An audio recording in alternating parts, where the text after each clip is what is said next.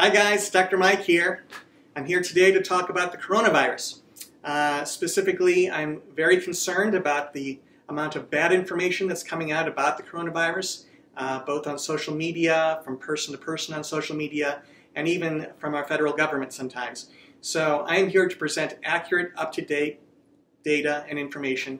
I promise you that everything I tell you will be up-to-date as of today. And that does bring me to my next point, which is that medical knowledge is a growing and evolving thing, especially when we're talking about topics that are new and different, and we're on the cutting edge of learning about them. Stuff comes out every day, every week, every month that's new about this particular subject. So what I give you today may be accurate today, and I promise you it will be, but in a month or a year, it may not be accurate anymore. If new information comes to light that is critical, I will post another video to either correct myself or to update you. So with that in mind, let's talk about the coronavirus. So I have here a question from Mr. Billy Shakespeare from Stratford-upon-Avon, and his question is just how contagious is the coronavirus? And that happens to be a great question, Billy, because it's the topic of today's show. So, coronavirus.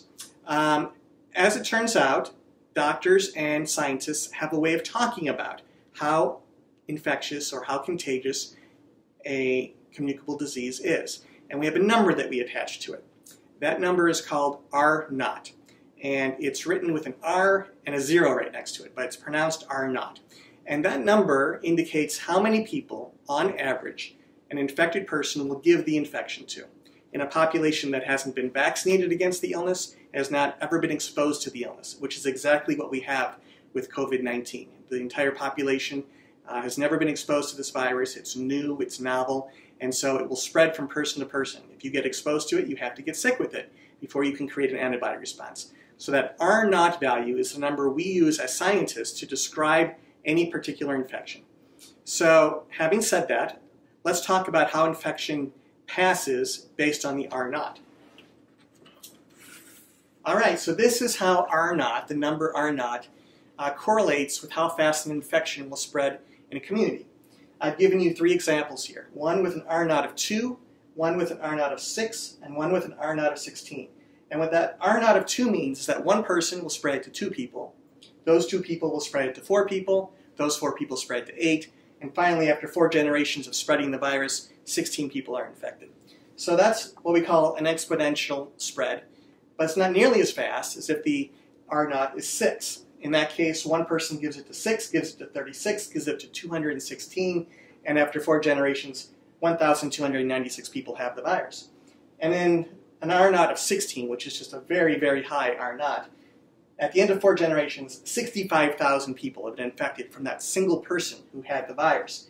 So, given that we have these 3 levels of R0 and communicability, let's give you an example of just how communicable some diseases are that you might be knowledgeable about. So here's a list of other illnesses and their R0. You'll notice that there's a range here, and the reason why there's a range is because each of these viruses or illnesses may have different strains. They may occur in different populations which are less dense or more dense, and different populations may take certain steps to try to limit the infection. So all we have is the actual data, and for each of those infectious processes and exposures, the scientists will determine the R0 for that particular outbreak, and so we have a little bit of a range. So seasonal flu, and COVID-19 has been compared to the seasonal flu by a lot of people, has an R0 between 0.9 and 2.1 generally. An R0 that's less than 1 means that the disease will not spread, because if you get ill, you're passing it to less than 1 person, and so eventually that disease will just burn itself out. With an R0 of 2, you can see that it's pretty communicable. It spreads pretty fast. So this was the swine flu in 2009, which was a pandemic as well. But the swine flu was not a novel virus. People had had swine flu in the past. And so its R0 was in the range of a normal seasonal flu virus. Ebola, which everyone's very scared about, has an R0 between 1.5 and 1.9. So not as high as you might think, because you have to actually touch people in order to get Ebola. Spanish flu, and that's the comparison a lot of people are making to the current COVID-19 infection, killed tens of millions of people, had a R0 between 1.4 and 2.8. Smallpox, whooping cough, polio, mumps, chickenpox, and the daddy of all communicable diseases, mumps, and measles. I didn't put mumps as 10 to 12, measles as 12 to 18. COVID-19, according to the most recent study from the Center for Disease Control, a 5.7. So the big difference between COVID-19 and seasonal flu is how contagious it is. In fact, the mortality figures you see on your screen every night when you watch CNN are probably, the mortality rate's probably not as high as it looks, because those are only counting cases of people who have actually gone and got tested, which means they presented themselves to a medical facility and had the test.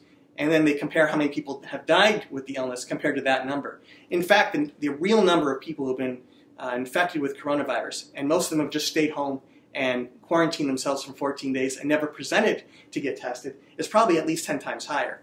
The mortality rate for coronavirus is probably going to be a little bit higher than a typical flu. The thing that makes the big difference between this infection and a typical flu is the infectivity. COVID-19 is a 5.7. It spreads like this. One person can give it to 6, which will eventually give to almost 1,300 people in just 4 generations. Now, the key to limiting any communicable outbreak is to decrease the R0 by decreasing how fast it spreads. And you can do that by socially isolating, by wearing masks, which we'll talk about in another video, and by making sure that if you get sick, that you don't pass it on to other people. Germany currently has an R0 for this virus of less than 1, which means that it's burning itself out because they've taken very hard steps to socially isolate themselves. And they have a population of people who follows that advice. They follow the advice of the health professionals, and they're not getting bad information from their own government. So they've managed to push their R0 down to the level where the virus will eventually go away. Ours is 5.7 because we are not doing a good job of isolating ourselves. We have large populations of people who are not wearing masks, who are going out in public, who are exposing themselves to other people and making them sick. So there's a very interesting number that comes out of this R0. Eventually, what we are trying to achieve is something called herd immunity. When enough people have been exposed to this virus and either had the infection or have been vaccinated, there's no one new to give it to, and the virus cannot live without a human host. And because of that, the virus will then dissipate. In order to get that herd immunity, the number of people which must be either infected or get vaccinated is a simple equation. It's 1 minus 1 over R0. And in the case of Wuhan, if we plug in the number 5.7, 82% of the population will need to either be infected with this virus or get vaccinated before it's just going to disappear. So if the government's telling you that this virus is just going to disappear on its own, they're just misleading you. They're trying to give you false information, false hope, trying to buoy your feelings about how this is going to be, probably for political purposes. We need a vaccine, or we need an awful lot of people get infected with this. So, in conclusion, COVID-19 is a very infective, very contagious virus, and that's why it's as bad an infection as it is. It is probably not nearly as lethal as the numbers on CNN show you. It's probably 10 times less lethal than that, because most people are not even being counted. They're sitting at home, they're having cold symptoms, and they're getting better. The people who get really sick with this are people over the age of 60, people with previous heart or lung disease, asthma, COPD, people who have a compromised immune system. So either because they're undergoing treatment with chemotherapy for cancer, or they're taking medications which reduce their immune system. Those people we have to be very careful about. And the reason why we wear masks is not to give it to them.